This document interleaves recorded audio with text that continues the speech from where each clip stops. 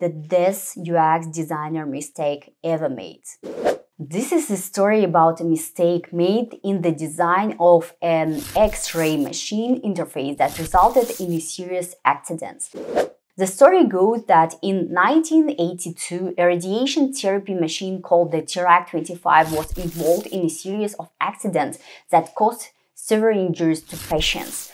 The Therac-25 was designed to deliver high-energy radiation to tumors in order to destroy cancer cells. Unfortunately, the user interface was designed in such a way that it was possible for an operator to accidentally select a high-power mode without realizing it. This could happen if the operator presses certain sequences of buttons too quickly. This design flaw resulted in a number of serious accidents, including several cases where patients received a little dose of radiation.